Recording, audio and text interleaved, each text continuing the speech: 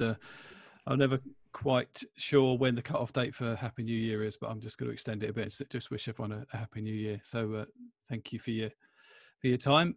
So let me just get rid of.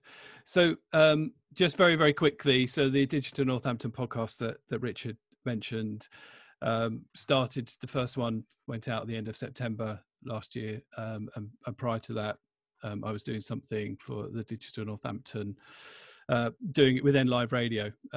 But for one reason or another, we decided to move over to a podcast version. So Digital Northampton podcast, it's hosted on Podbean. I'll come on to that because that's relevant. I'll come on to that later on in the presentation. And you can access it in all of the main places where people mainly listen to podcasts. So on Spotify and Apple, it used to be on iTunes, they call them Apple Podcasts now, and on Google as well. So that's where they can be accessed. And then I do a lot of communications and marketing, particularly with higher education, and I've started a second one called Distinction on that, but that's just a sort of a reference. So what we're going to do today, I'm going to pick up on the why, and I think that's always important.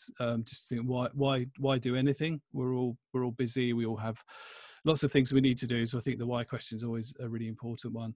I'm going to give a few sort of reasons why I think podcasting is important and relevant, and that's the here's why bit. And then I'm going to go through the process. And just to, as we've only got less than an hour, because I want to leave time for questions, but I'm going to go through the process, and I'm talking in the way that people talk about making film, because it's just really helpful. Sort of film and TV, you talk about pre-production, production, post-production, and then there's dissemination and promotion as well. I'm not doing very much on promotion because that's probably an area that we need least help on, but I'm going to touch on it just because it would be remiss if that wasn't in there. So what I'm going to do is that, so it's comprehensive in is that we're going to cover all the ground, but I'm not going to go into a lot of detail in each area. There's more investigation that you could do yourself, or you can contact me separately to this that I could go into. So let's start with why, and these, it's not an exhaustive list, but these are some of the reasons why: marketing, raising awareness, creating engagement, community building, sharing a particular message, connecting with people, demonstrating innovation, and everyone else is doing it. And the everyone else is doing it is either a good or a bad reason to do it. So if your competition or people who do what you do are using podcasts, then they're doing it successfully and doing it effectively, then there's obviously, they have an advantage on you. So that's a good reason. Just because everyone else is doing it isn't necessarily a good reason. So I think it's just to be clear what they can and can't do. And just touching on format as well. So a lot of podcasting you hear is so-called episodic, which means, you've got various episodes and they go on, and a lot of them are based on sort of a talk radio approach, two people usually talking about a particular subject, but they don't necessarily have to go on and on. They can be time bound, and they're really flexible. And I think we're just at the really early stages of understanding how they can be used, and some of the client work that I've done, and if I get a chance, I'll talk a bit about that. What I'm doing is not actually traditional quotes podcasting, but it's using audio in a new way to support their communications. So always really important with any communications and marketing activity: who do you want to reach? This sounds really, really obvious stuff, but it's really important to be specific about who do you want to reach, and that can be the audience, but it could also be the guests that you're going to have on, or the subject areas you're going to cover. Where are they? That's important. Where are they? That may be a geographic thing. It may be the sector where they work. It may be their type of role, or it could be a demographic thing. So just be clear about who they are, and then what are they interested in. And again, this is sort of a lot of the sort of marketing communications 101 about just know your audience.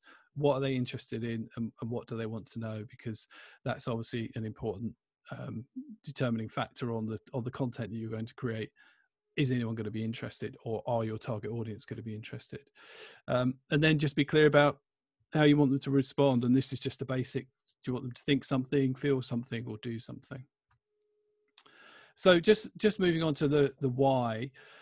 When you look at the statistics of media research organisations, and Nielsen, particularly big in the US, and Statista as well, who produce some really good reports and often do infographics of other people's reports, just talk about podcasts being one of the fastest growing communications vehicles. Now, partly that's because anything new is always the fastest growing in percentage terms, but looking at the year-on-year number, things are growing.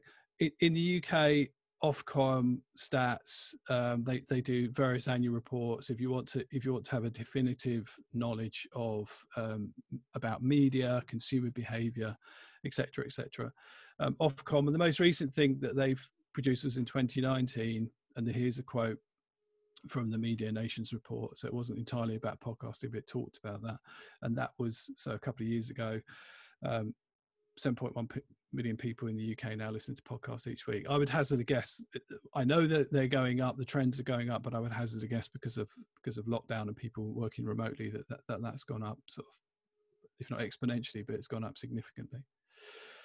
In summary, then, to Nielsen stats, to Ofcom and Statista, saying more podcasts are being listened to by more people more often. It's really, I think it's really lit, and I've just sort of touched on lockdown, but because of how people can consume content, it's something you can create remotely. You don't actually have to go and see people face to face, so you can create and engage remotely. So it's a really good way of producing something and engaging with an audience, but you can do it under current circumstances. And in communications terms, it's referred to as your owned content. So there's sort of three ways that PR or communications content is referred to. There's either paid, which is when you buy advertising space. Earned is when a media outlet reports on you and what you do. So you've earned that space. Could also be in social media as well. And owned is the things that you produce. It could be from your website, your social media spaces. So it falls into the owned space. And with all digital comms and marketing, it's really important to be aware of something called the long tail effect. I'm going to write an article about this in a couple of weeks on LinkedIn. So if anyone follows me, I'll put that there, because I think this is particularly important when you're thinking about podcasting.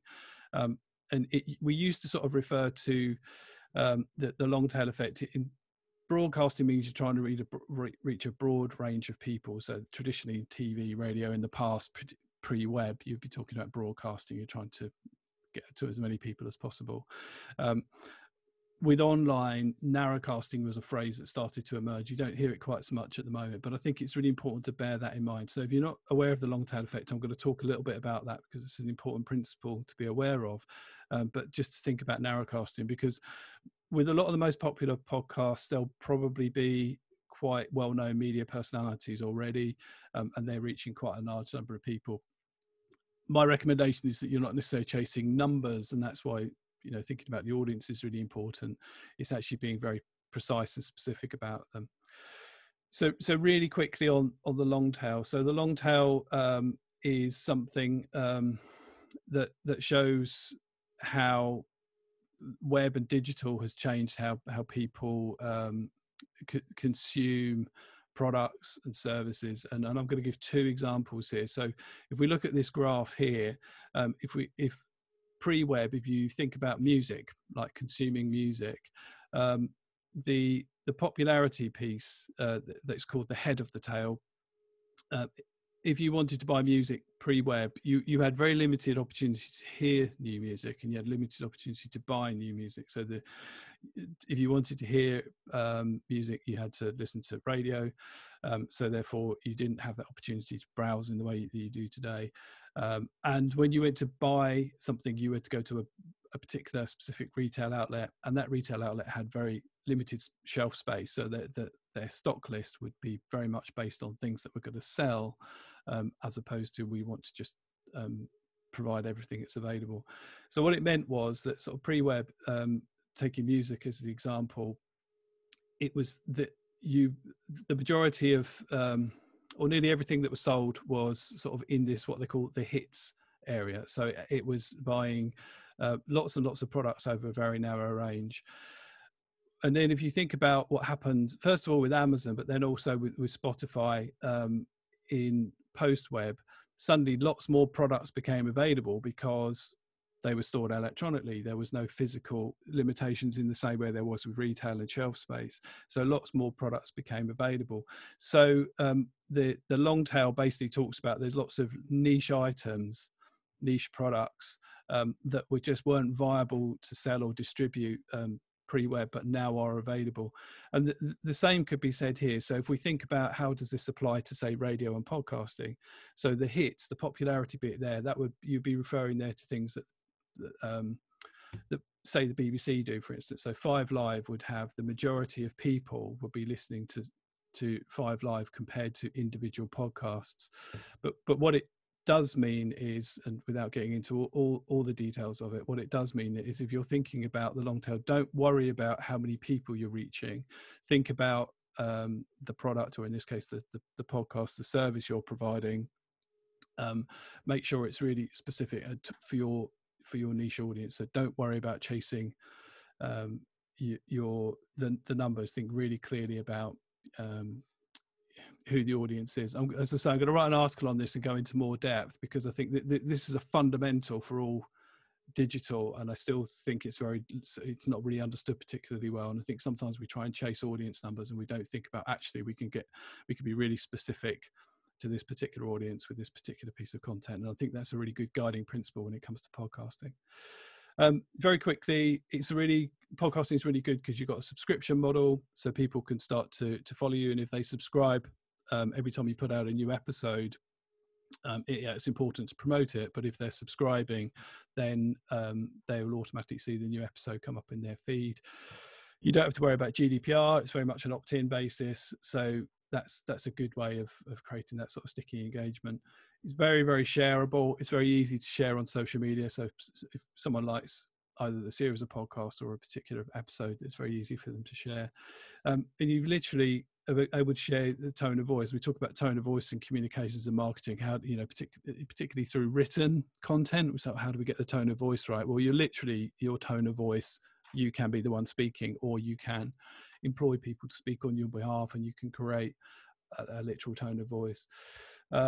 And why I put authentic there as well. What I've heard from a number of people is that, particularly say in a commercial context, people are saying, well, what I tend to find is that when I get in front of people and talk to them, my conversion rate is quite high, but it's, people don't necessarily know who I am, or I haven't really had an opportunity to get in there and talk to them. This is a really good way of you sharing who you are, people having been able to listen to you as well. Very flexible, so you can listen on the go. So whatever you're doing, walking the dog, washing up, driving, walking, podcasting is one of those things that's it's easy to listen to and engage with. And again, whether it's for profit, not for profit, for education, if you compare this, I think sometimes the decisions people are making are, shall I do this podcast or shall I do a piece of video?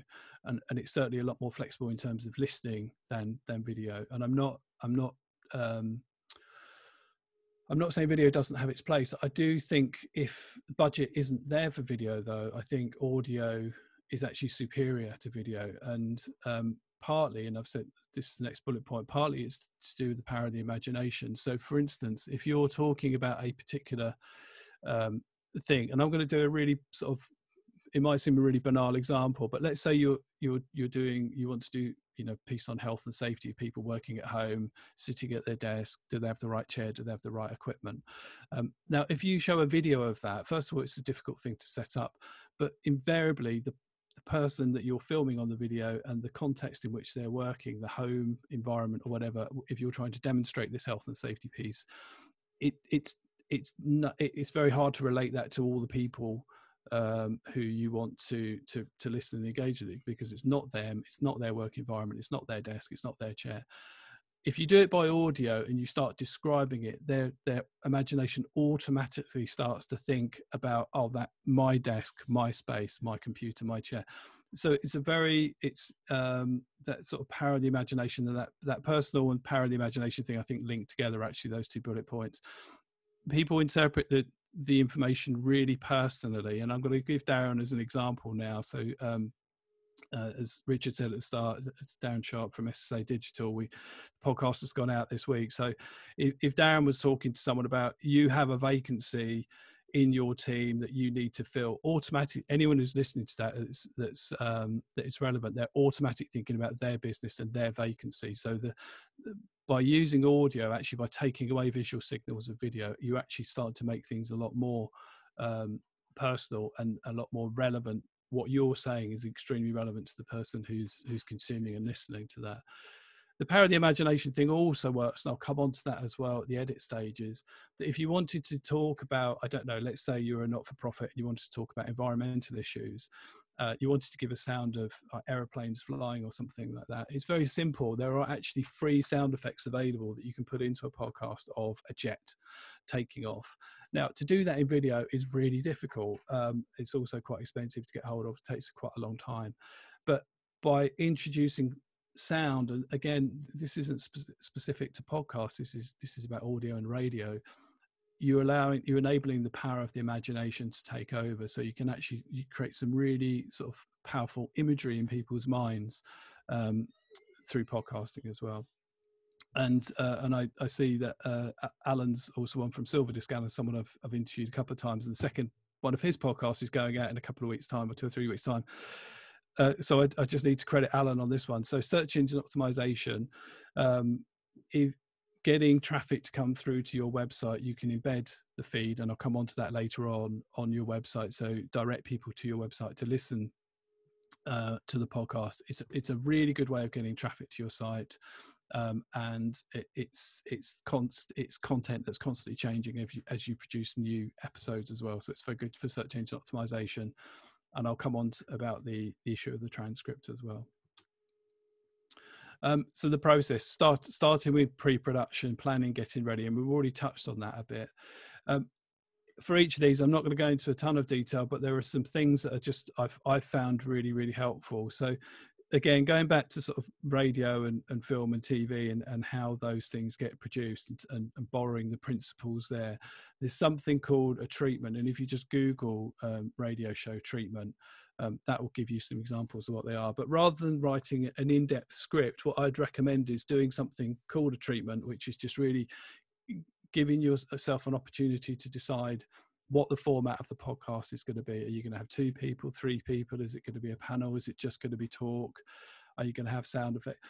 All of the things that I've talked about earlier about audience, what you're trying to achieve. A treatment is a summary, and a treatment is often in film terms. If people are trying to get a film financed in, say, Hollywood or TV finance, what you do is you create a treatment and you take that round, and that will become part of the pitch. So you don't have to go into lots of detail with a script, for instance.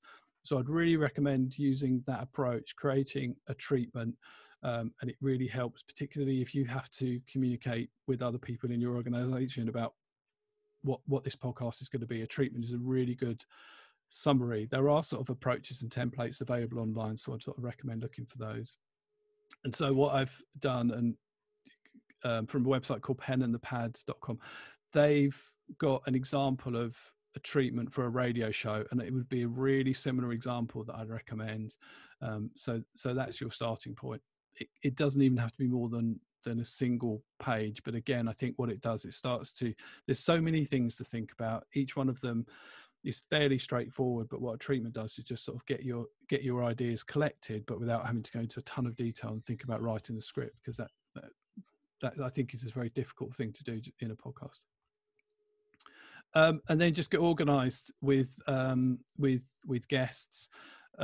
I really strongly recommend creating something like a briefing sheet, and I'll come on to that in a second as well. And these are things that I've learned that are really important. That first of all, you might feel nervous about doing the podcast, recording and such, but when you get used to it, and you will quite quickly, it's just to remember that guests are going to feel a bit, unless they've got a lot of experience, they're going to feel a bit sort of strange and uncertain about being recorded. And I think the whole thing is to put them at their ease as much as possible. And so this is something that I've learned is really helpful, is to create a briefing sheet so you can send it to them in advance.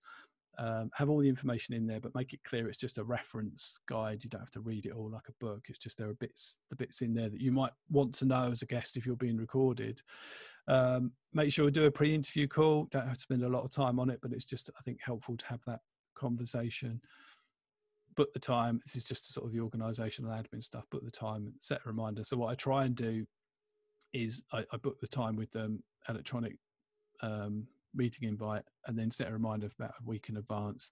So contact them again just to check that they're fine, and just to remind them, and also get the questions to them. I'd either get the questions to them when you book it, but sometimes you might be booking people months in advance, so that week in advance email you can just remind them of the questions and say, this is what we're going to run through. So just really quickly on the briefing sheet, I've just sort of cut out the context list of the one that I've done for the Digital Northampton podcast, and it does everything. It's a longish one, so it's got 10 pages on there, but that's because I cover off a lot about what Digital Northampton is as well. But it's, the podcast, the format, how it's recorded, some advice on, headphones, etc. But that briefing sheet is really helpful. It takes a bit of time to put together, but once it's done, it's very quick to send out. And then if anybody has an interest in the show, you can send it to them, and then they've got everything they need, hopefully, and that saves you a bit of time on that pre-interview call. So that's on the planning, getting ready. So the recording itself is pretty easy, actually. You could do it face to face. At the moment, obviously we can't, and you could use a studio. I don't think they're necessary, and I think that probably the majority of podcasts probably aren't going to be done in that way, even sort of post-pandemic, post-lockdown. And you can use anything. You can use voice recorders. This is face-to-face, mobile phone, so you can just set the recording app, put it on the table. You can do it from a laptop, both sit next to the laptop and just talk into it and record it. And there are other specific apps available. So there's an app, I've not used it, but I'm just sort of doing a little bit of research, and there's an app called Trint, which you can get from a mobile phone. The majority of it will be done remotely, and to record on Zoom is absolutely fine, Skype, whatever. And these applications will record for you. And so, for instance, Richard's recording this. Now, don't worry too much about the details. There's a few things I'm going to talk about here. If you do get into some editing, some of these things are just sort of basic principles that are good to know. If these are meaningless to you, don't worry about it. It's not essential to know. But so with Zoom, it's possible to record tracks separately, and what that means is that if you're having a Zoom call, you can basically have two separate sound files, so the one of you speaking and the one of the person you're talking to speaking, and they come through as two separate files. The default will set up to have it as one file, but if you need to edit that, let's say that you or the other person has got certain bits of background noise you need to try and get rid of, if you separate those two things out, it makes it more straightforward, and it's possible to do that. There's settings in Zoom to record the track separately. And then the other thing, and this is something I've actually learned as I've gone along, is to record locally as well. And what that means is that what I do is I'll record on Zoom, and I'll be recording the person at the other end, and I'll also record myself on the PC simultaneously. So basically there ends up being, I've got two sound files of myself, but the one of me being recorded locally just on my PC, I don't have to worry about bandwidth or anything else like that. It just means I get a nice clean recording. And if possible, if you can arrange it for the other person to record locally as well, then send you the file afterwards, then that really helps with the editing process as well. But as I say, don't worry too much about that. That's getting sort of into a bit more sort of detail. But the applications you've got, QuickTime is a recording application you can use on a Mac, and Voice Recorder on a PC. And I think that, there's a saying about, we can always change it in post, and what that means is that if you're recording something doesn't go quite right, don't worry about it. You can probably do some editing to fix it afterwards as well. And again, this is just a sort of a small piece of advice. You don't necessarily have to do this. I've heard it done both ways, but I just recommend recording your introduction. So if you've got a basic introduction to the podcast itself, record that separately, because then you can just use that repeatedly. You don't have to keep remembering to do the introduction, and then the outro piece, which is the bit at the end, thank you for listening. This is where you can get the podcast. Please like and subscribe, that type of thing. I just record those separately. Then it just saves you a lot of time. Every episode, you just pop those in there and you don't have to worry about thinking about those each time. And on recording, just make sure these are ideal things. So make sure you're in a room with soft furnishings, books, etc. And actually, when we're recording from home, those things tend to be more the case than when we're working in an office. As far as equipment goes, as well as the recording equipment, the headphones are really important. Actually, I'd say if you had a choice of, it's a false choice, but basically if you had a choice between, do you get a good microphone or do you get headphones, I would say go for headphones every time. And the reason for that is that if people are listening to you through just their speakers, there's a likelihood you'll get feedback on that, or that will loop back and then you'll be re-recording that as well. Whereas headphones make sure that all sort of stays, sort of that sound is locked in. Microphones, if possible, but not essential.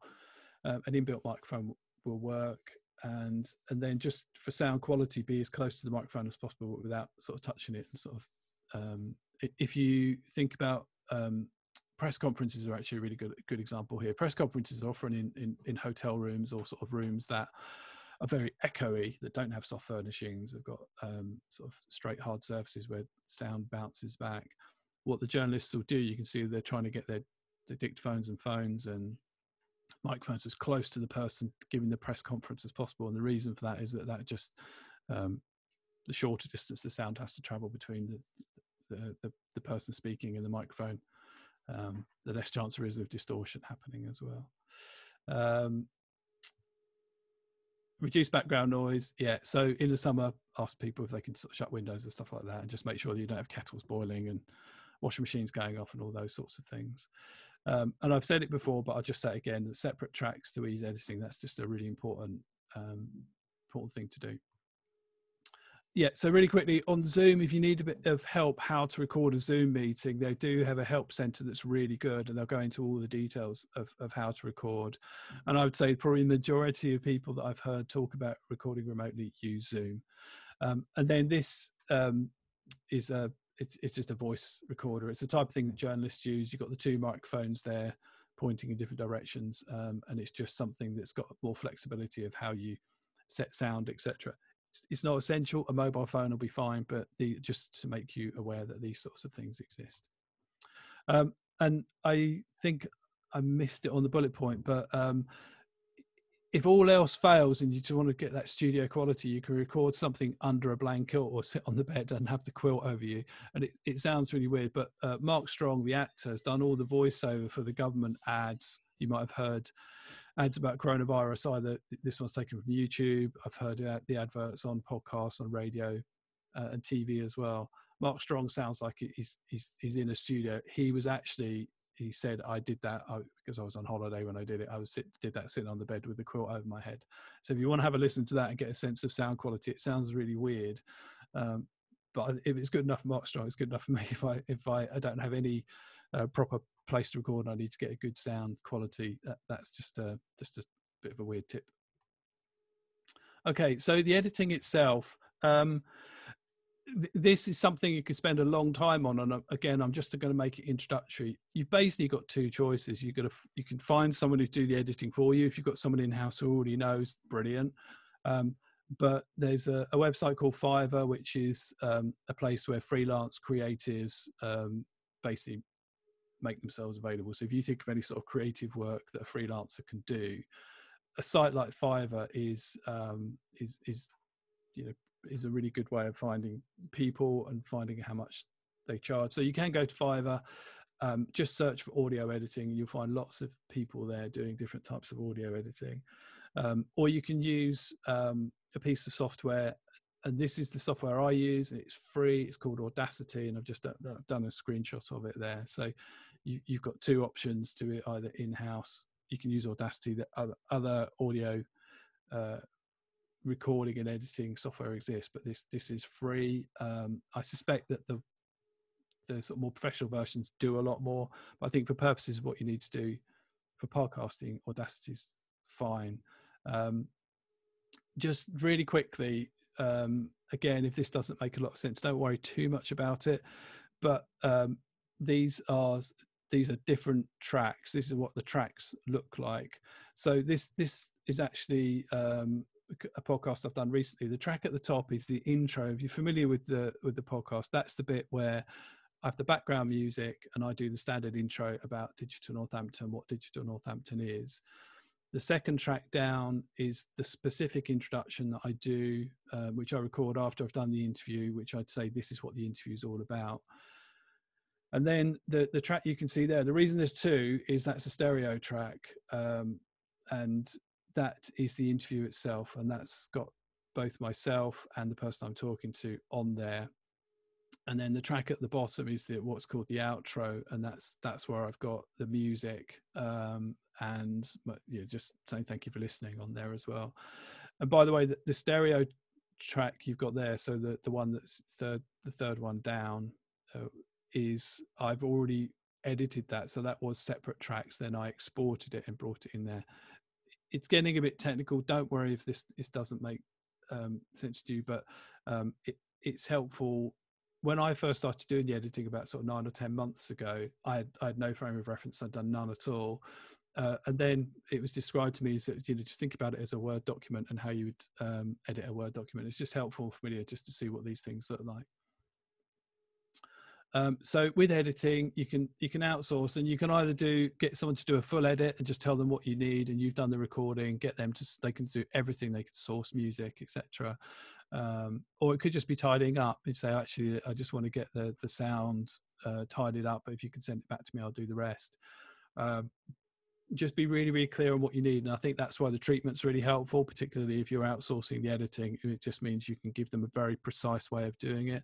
I'm sure there are good editors who, if you just say, I'm not really quite sure what I want, but particularly say for the first podcast, you could talk to them and they could help you out and say, well, actually, I'd suggest this, or maybe do some background there. So you might not need to do any editing at all. But as with anything working with the creative, just be really clear about what you want, because the more you the more changes you want to make. Time is money; it will cost you more as well. So I'd recommend Audacity. There are a lot of it's created as an open source, so there's quite a big community around Audacity. So there are a lot of tutorials about getting started. The only one thing you need to be aware of is that there are different versions of Audacity. So just be clear that the video you're looking at is about your version of Audacity. Otherwise, it can be a bit confusing. There is an online manual community as well, so it's just really, really helpful. You need to do a bit of file conversion. You need to change it from when you do your recording. You probably need to change it. A lot of recording, I think the Zoom one, it sort of records it as a video file, and you need to get that converted. But there are free, Samzar, for instance, is something you can unload. You can upload files and get them converted to the right format so you can do the editing.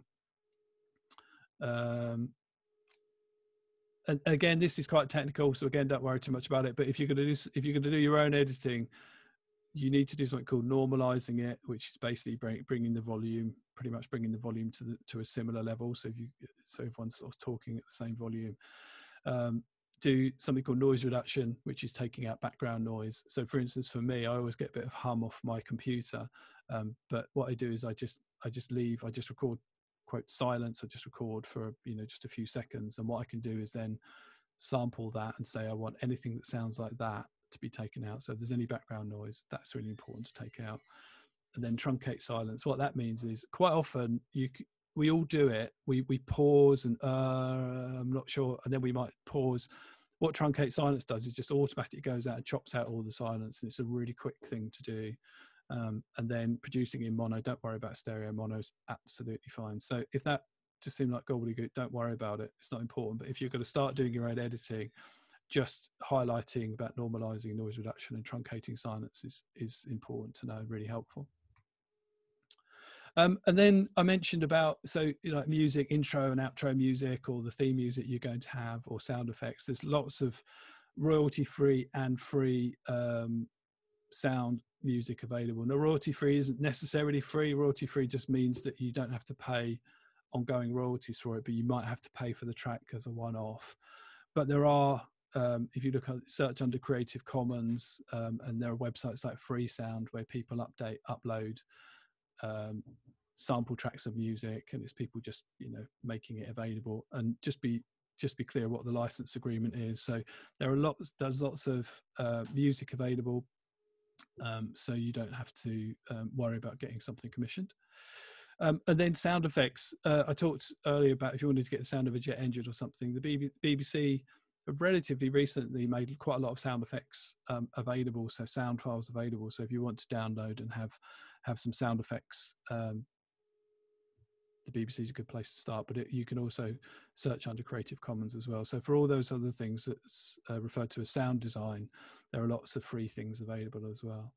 And then when it comes to voiceover, going back to Fiverr, for instance, you can get lots of mostly actors, voiceover artists available in all sorts of accents and voices and genders and etc. So lots of whatever you need. You may decide that you want to be a producer of the podcast. You don't actually want to do any of the talking, in which case you can hire people to do that as well.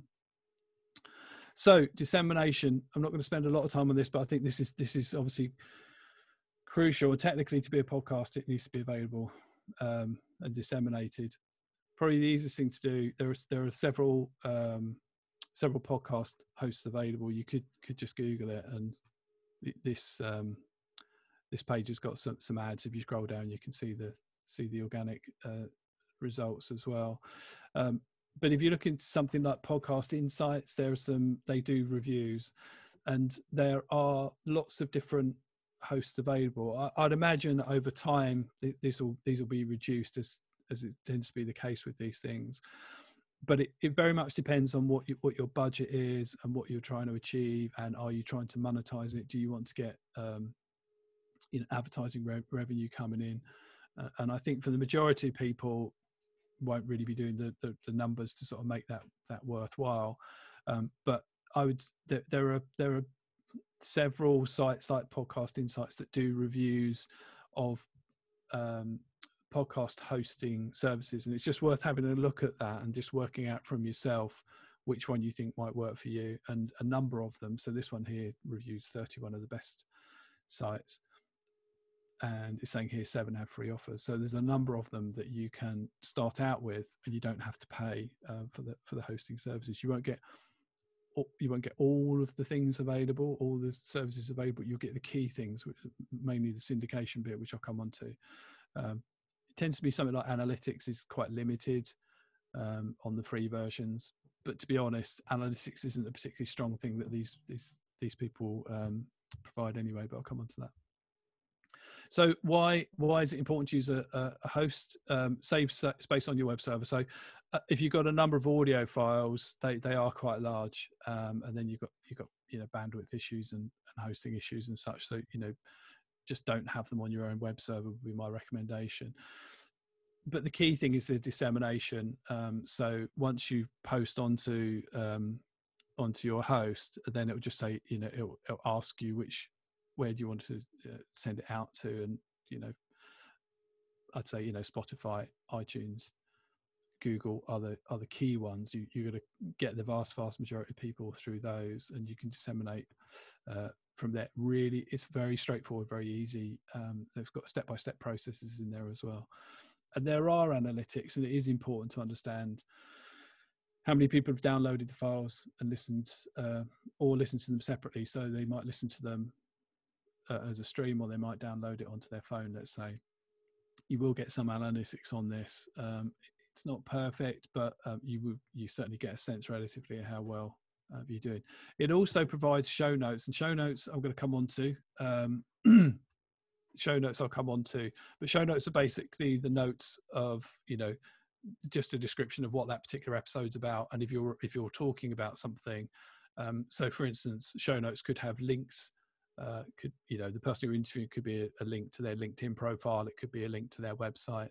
But if, let's say, something comes up in conversation, someone references, oh, this book was really important to me, you can put that in there as well. So show notes are basically all those sorts of value added. Just really quickly on the dissemination, on a host like Acast tends to cost a bit more. It tends to be used a bit more sort of professionally.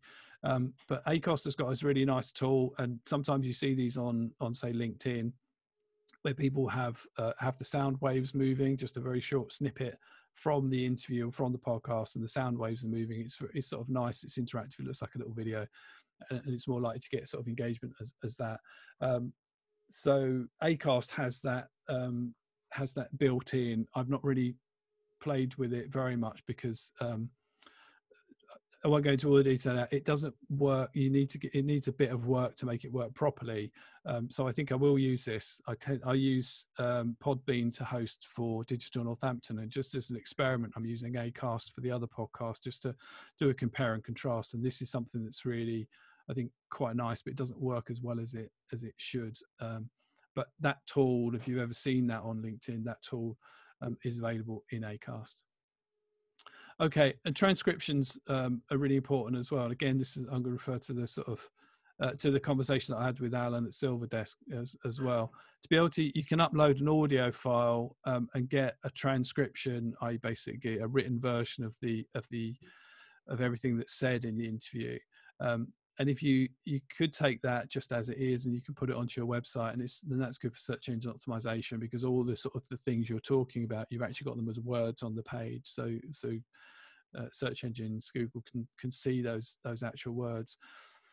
My experience is they're a bit hit and miss, but this one, Descript, someone just sent me a link to this just pre-Christmas, so I need to have a play with this. But from what I can see, it does a really, really good job of actually doing a very it transcribes really, really accurately. So I'd recommend that. So if you want to create a transcription, and this helps for subtitles, or it might help for, you've done, you might be doing a podcast at a live event, for instance, and that's something in future, and you might be speaking to somebody, and other people might want to sort of have a look at that afterwards. The transcription is something that you can get created automatically as well.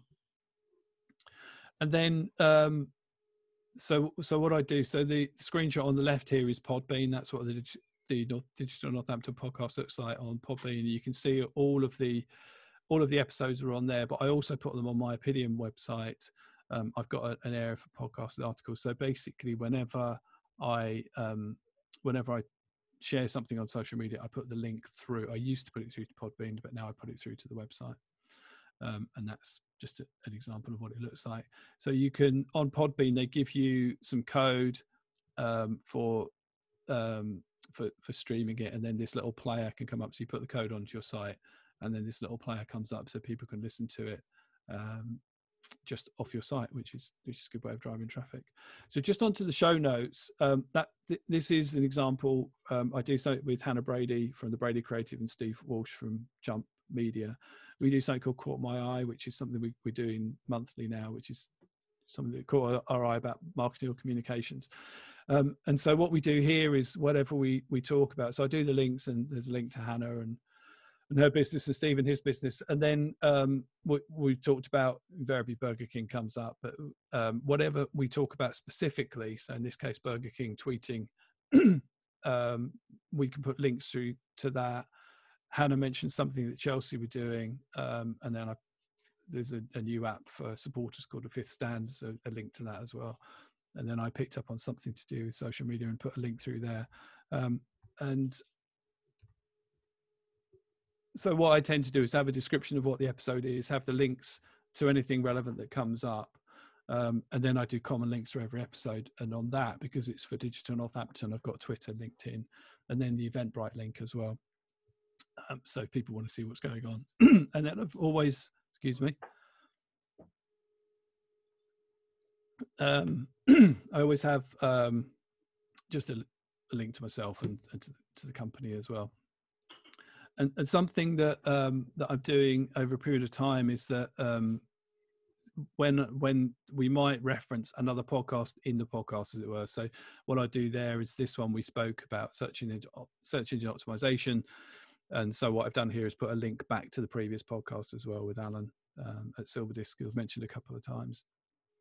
So that's really helpful. And this is a way actually in which podcasting is more powerful even the radio, because what I'm tending to do whenever I speak to somebody for the first time, I spend a bit of time talking about their background and their career journey, etc.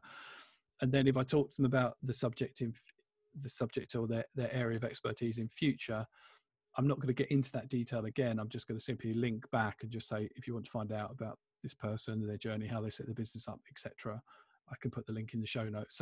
So that's really important. Oftentimes you get to this point and you think, oh, I just want to get the thing out there.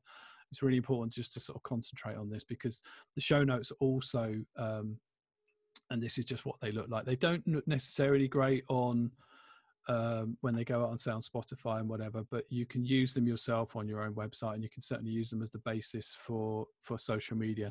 And as I said at the start, I'm not going to spend a lot of time on promotion, but just highlighting a couple of the things that I do. So on Twitter, I've got my pinned tweet for the podcast, and I've basically just shown people where they can access it, where they can subscribe to it. So that's everything from, I think the top one might be Podbean, but then Apple Podcast, Spotify, and then an RSS feed there as well if people want to use those. And then I just use the Oppidium account, my business account, to basically put a summary of the show notes in there, and then I link through to my website. And then as LinkedIn prefers to sort of see activity from individuals rather than companies or organizations, I then share it as me, and then put a bit more information in there as well. So effectively, if you get those show notes right, that takes a lot of the pain out of, oh, now what do I write for social media? And just finally, just a recommendation, so we've got some time for questions. So, but finally, just relax with this. It seems like there's a lot to take on board, but just relax, have fun. I mean, you know, just there's nothing that says you have to make it into a podcast. If you want to just experiment and get used to hearing your voice, because I think that's a really big part of it as well. And then just you know, try conversation, just try interviewing sort of colleagues or whatever, just sort of testing it out. Just do a 5 or 10 minute things, have some fun. The advice, I think, for people, say you want to get into writing, the advice is to read as much as possible. And I just sort of think that principle really applies here as well. So listen to as many podcasts and radio shows as you can, and do it for pleasure. Find stuff that you're really interested in, just search on it. I guarantee you, whatever you're interested in, however niche it may be, there will be a podcast out there, at least one episode of our podcast that will be of your area of interest. Listen for pleasure, listen for information, and then sort of work out how you're using it, perhaps even professionally. Think, oh, okay, that's really helpful. And then also start to listen critically as well. And I would recommend The Guardian have won a podcast award, and just listen to the sound design that they do, the way they use music behind what mood that elicits, all those. So think critically about, what am I thinking now? What are they doing? How are they doing this? How did they transition? Why is that music being used there? So I find that really helpful, and it sort of starts to affect how you think about sort of editing or briefing someone else to edit as well. But just give yourself a break, learn and improve. You don't have to be perfect. That's phrase, don't let perfect be the enemy of good. I think it really applies here, because it's just really easy just to feel nervous and think, oh, I'm going to be out there and I'm going to make mistakes.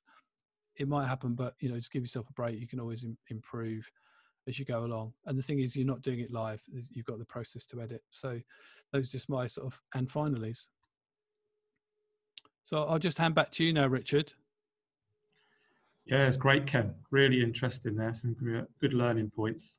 Any questions people have got, please do put into the chat. There's a couple in there already that I'll come to shortly. I think just listening to the Digital Northampton podcast, Ken, the sound effects, the sound design there really do add a lot to it, don't they? They add a lot to the professionalism. And I've started calling you Ben Burt from Star Wars. He did the sound design for that, but it does elevate it and lift it when you're listening to it.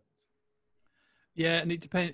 It's just I tended to only do it on the Caught My Eye piece with Steve and Hannah. I think that the format or the feel of that lends itself a bit more, and also I try and take something that's the thing we're talking about. I'll try and take a sound of the thing we're talking about. If someone references an advert, let's say, it's get a bit of that. So I use it fairly sparingly. Mostly it's just about using music as an intro and outro, but I'm going to do more, quotes, documentary type approaches in future, and I think there'll be a lot more sound design as that. But it's just just one step at a time.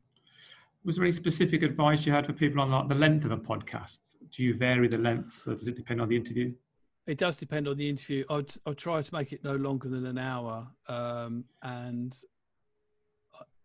it depends. There's some work I've done with clients where we've done a long, medium, and short version, and even labelled them as that. And because they were some of the ones I did, they weren't sort of episodic. They were basically, it was a university doing a bid for money, and they wanted to sort of just do some interviews to explain what the bid was all about, what the research that they were bidding for was going to be about. And we deliberately labelled them sort of like a long form, very short form, and a mid one as well. So it really depends. But I think it doesn't necessarily matter how long it is, as long as the stuff, the content is compelling, which might not be a very precise answer. But if people were going, I would say anything between sort of 20 to 35 minutes is a good length, because I think one of the good things about the podcast, in my opinion anyway, is getting into a bit more detail about, don't try and just get in, get out, give it a chance to breathe, ask people where they're from and their backgrounds. And if we are doing that authentic piece, and we are doing something where people can hear a sort of a literal tone of voice, give a bit of time and space to, who are you, where are you from, just be curious. And I think people go with that, and then that sort of flow leads you then into the subject itself. So it does depend, but I know there's one podcast, there's a guy called Lex Fridman in Silicon Valley. He does his about 2 or 3 hours, which is a bit long for me, but I think for the nature of what he's covering, that probably works. So there isn't really a guideline, but I think it may just be about how much time someone's got available. But you don't have to make it shorter, isn't necessarily better. Yeah. Okay, thanks very much. You talked about, as well, interesting, about not chasing hits and visits, and thinking more about the audience. Do you do that when you're selecting your guests to talk to? Do you think about who the audience is going to be listening to this? What would they want to know? Yeah, very much. And at the moment, what I'm trying to do, so I can only speak to the Digital Northampton one at the moment. So I'm taking a very strategic view on that. So a lot of what I'm doing at the moment is introductory, and we've deliberately decided that some of it might actually not be sort of full on digital. So for instance, I spoke to a personal trainer called Gareth Nelson. He's went out this week as well. We only really talked a little bit about digital. It was more about what does he do as a personal trainer, and then it was like, well, how do you do it during lockdown? But I think over a longer period of time, I think although we're sort of saying it's digital and it's about Northampton and Northamptonshire, that's still quite broad for the audience. So I'm sort of just, partly we're just sort of trying to sort of spread the net wide, but we're considering this to be sort of over several years worth of work and build up a portfolio over that period of time. But I think for my other one, for distinction, I've just started, that's going to be a lot more precise, and I'm really conscious there about there's a certain audience I want to reach. So I will be thinking very clearly about what the guest is. There'll be sort of less leeway. So again, I don't know if I've really answered the question, but don't chase big numbers. Don't, if you don't get big numbers, don't feel discouraged by that. Or if some episodes don't get a lot of listens, it's about the quality, and it may be that the people listening to it, it really matters to them. And I'll probably, to be honest, I'll probably reflect on it over a year, Richard. We'll look at it together and see just how things responded, and we'll see, you don't want no one to listen to it, clearly, but you don't need to just chase the numbers for the sake of it. You don't have to be another sort of 5 Live. A question from Chanel. She asked, "Is QuickTime and Voice Recorder software, is that what allowed you to edit the podcast?" No, that's just the recording. So the editing is something like Audacity, but just creating that sound file. It's just QuickTime and Voice Recorder. They're both. They're both the most readily available if people are recording from a Mac or from a PC. So technically, you could do a Zoom call. You wouldn't record the Zoom call, but if you're both recording yourselves, then those 2 sound files are what you bring into Audacity. There'll be 2 different tracks in Audacity, and you can move the tracks back and forward just to coordinate them. The trick there is you can do if you're both recording locally, you do sing, you both clap, but you coordinate your clap. You go 1, 2, 3, clap, and then that spike of sound on that clap, what you do is you bring those two together, and that's the way you coordinate the tracks. Which is why in film they use something called a clapper board. So it's basically that's how they coordinate the soundtrack and the video track. So that's. But to answer the question, no, you use Audacity to do the editing, and the recorder, whether it's mobile phone or whatever, that just gives you the sound file. Okay, thanks for that. Some really good feedback in the chat. Just appreciative of all the hints and tips there. I know Darren at Stafford Sharp Associates, they're like a tech recruitment company. They're looking to create a podcast. So I think he's just going to, he's just going to start it and give it a go. I think that's probably it then for today, Ken. Thanks very much for your time. Hopefully everyone got something out of that. We'll wrap up the recording and email that out to people next week. And we'll also post it onto our YouTube channel.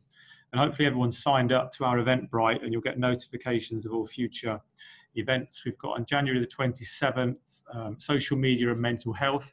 Had a few people ask us to do something around that. Simon Aston does a lot in schools, talking to students around mental health on social media. He's brilliant, very passionate about it, and he's putting together a kind of masterclass to help people with that. And a really good one on January the 29th. Masterclass there around persuasive copywriting. Sue Keogh from Sukio, she's going to be delivering that. And then we had one person from her business talk last year around copywriting, and they were brilliant. So really recommend that if you're into the writing game, marketing. That should be a really good one. So that's January 29th. All our events are on digitalnorthampton.com, so please do take a look there and book on. They're all free. And like I said, we'll be posting anything we do, we record it and put it onto our YouTube channel. Just search Digital Northampton, or just at Digi Northampton on Twitter. So we'll end it there. Thanks very much for everyone signing up. Thanks again, Ken, for taking the time to put this together. Really good. Brilliant. Thanks very much, everybody.